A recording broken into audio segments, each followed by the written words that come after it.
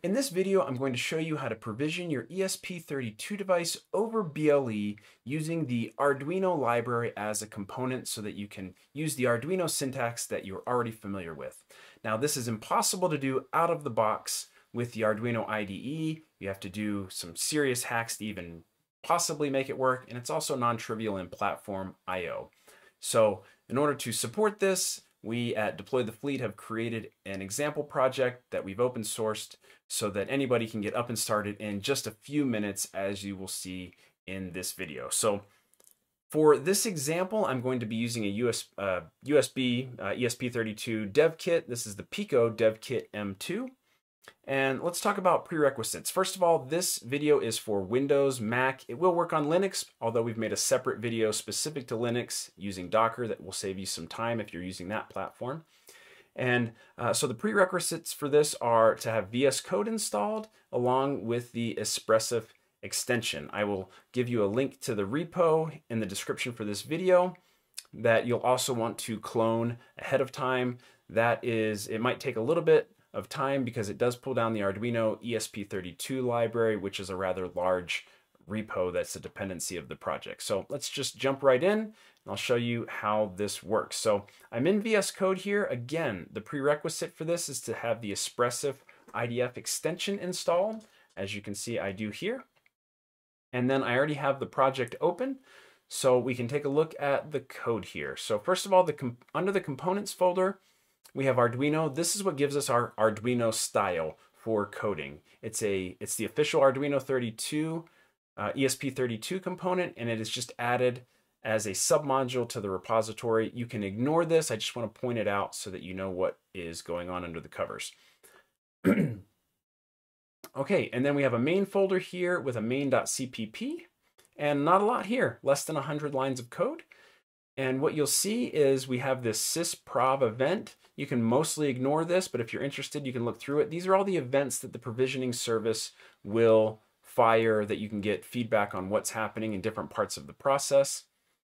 And then this will look familiar. If you're familiar with Arduino, we have a setup and loop. So just like you're familiar with.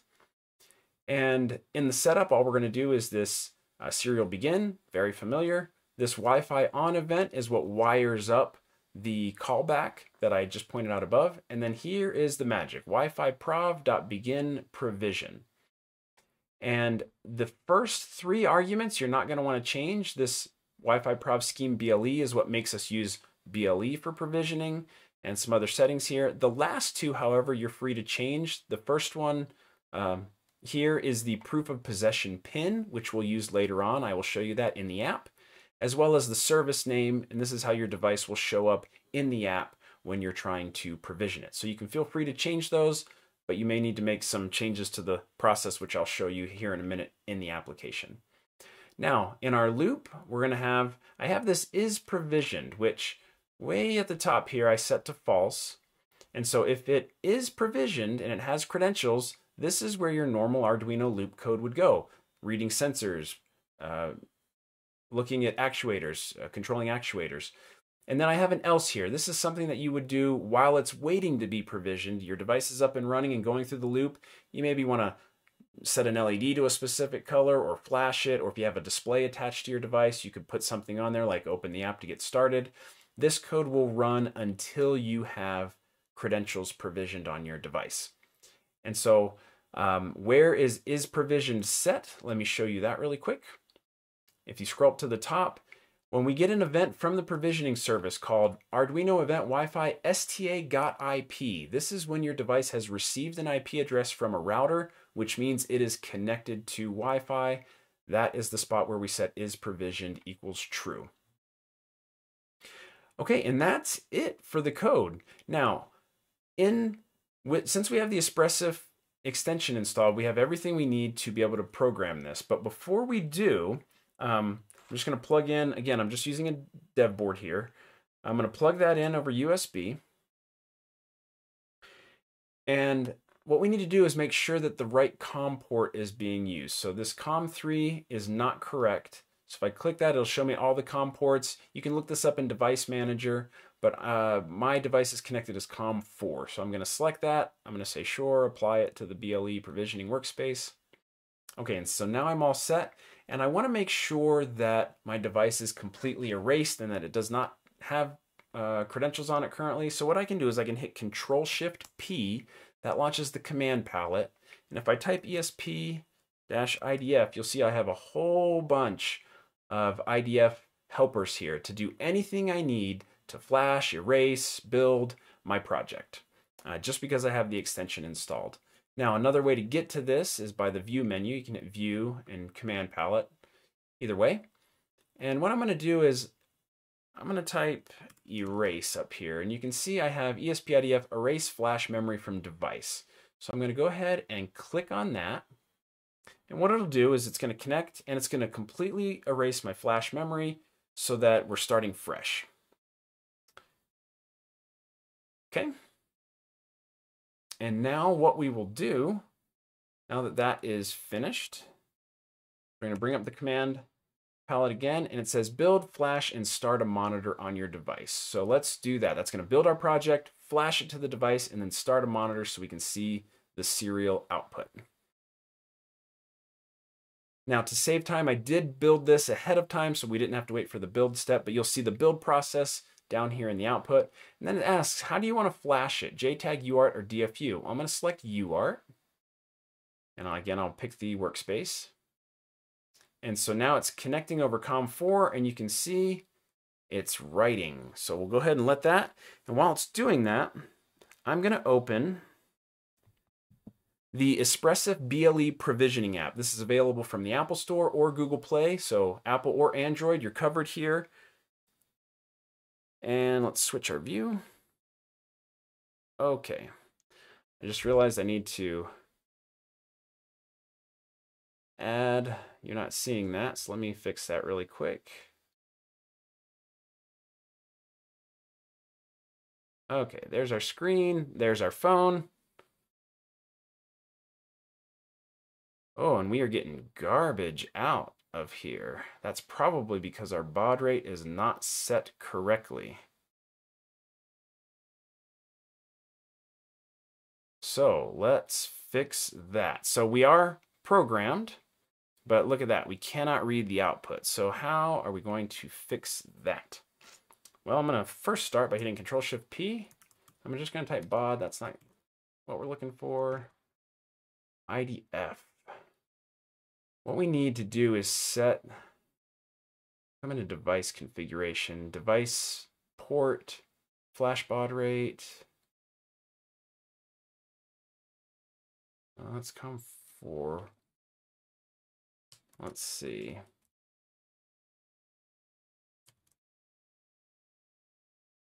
Monitor your device.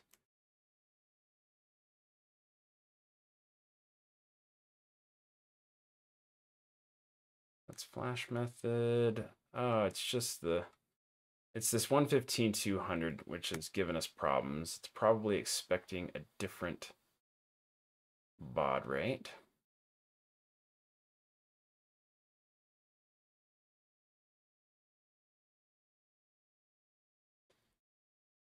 Which we can set in here in our settings.json. IDF dot,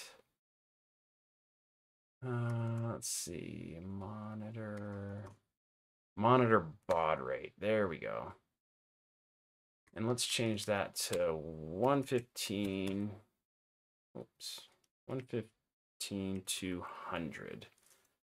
Okay, and put a, okay, so that change I just made was in settings.json under the VS Code directory. I will add this to the repository so that we don't have to, so you don't have to make that change. So that's a good catch. So I'll save that. Okay. Close out of that. And then what I'm going to do is I'm going to cancel out of there. And we're going to start a monitor again. So monitor your device. There we go. Much, much better. Okay, so you can see it says provisioning started, waiting for Wi-Fi credentials. So great. Our firmware is running as we would expect. And now we're going to come over to our app.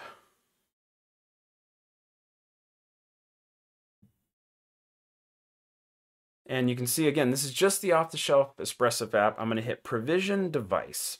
Now, it's going to want to look for a QR code. We don't have that feature enabled, so I'm going to say, I don't have a QR code. It's the button down at the bottom.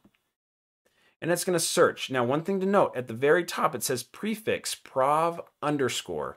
If you changed the service name in the code here to be something else, you might have to change that prefix. But you can see it found my prov underscore DTF, so I'm going to click on that from the menu. It's going to say connecting to device. And now the proof of possession pin is the default there. You can see is ABCD 1, 2, 3, 4. I did not change that. If you did change it, you would have to enter a different pin in the app. So I'm going to hit next. And now it's going to connect to my device. It's going to come over. It's going to have my device scan for Wi-Fi networks. This is not a scan from your computer. This is a scan from the actual ESP32. I'm going to select my IoT network here and give it the credentials. That's my joke password there, Juicero nod. And I'm going to hit provision. And then if we've done everything correctly, you'll see the output over here. Our device is connecting to Wi-Fi. The app shows that it was sending credentials, confirm those credentials. And now, as you can see in our output, it says connected to Wi-Fi and ready to run main application, which is exactly what we want. I'm going to hit OK here in the app. That just takes us back to the start screen. And that's it. That's all it takes. Just a few minutes to build the project. And now you can, like I said, right here, it says connected to Wi-Fi and ready to run main application. You can put whatever your application specific code is in here, and you have a provisioning mechanism that's very simple. Like I said, in my opinion, simpler than the soft AP approach. From multiple product experience, I can tell you that that is easier for consumers, especially less technical consumers that are trying to get the device connected to the Wi-Fi network. And so one last thing I would like to show you on this is if I hit reset, so I'm going to hold down the reset, it's going to reboot my ESP32. You'll see that when it boots up, even though it's going to try and start that begin provision again, it will immediately get an IP address and start running the main code. So let's watch that here. You can see it rebooting. And then you will get maybe one, you can see, in this case, I don't think we did.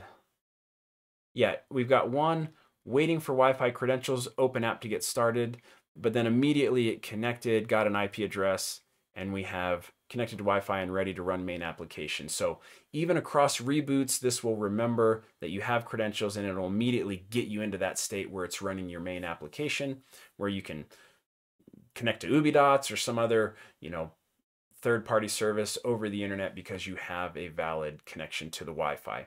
And so one thing to note is that if you make changes now to this code, you can reflash it. That's not going to erase the credentials if you just reflash code. That's stored at a separate part in flash on your ESP32 device. And so you can keep modifying your firmware, updating it. It will remain provisioned. If you need to unprovision it or get rid of those, the easiest way to do that is, again, from this command palette, doing erase flash memory from device. That's going to wipe all of the flash memory, including your Wi-Fi credentials that are stored. You reflash it with your firmware and you'll be all set in a good clean state. So that is it. If you have any questions about this, please feel free to reach out, support@deploythefleet.io, or you can leave a comment on this video. We are happy to help. Hopefully this gets you a little bit further on your provisioning journey using BLE instead of the soft AP approach. Thanks again and have a great day.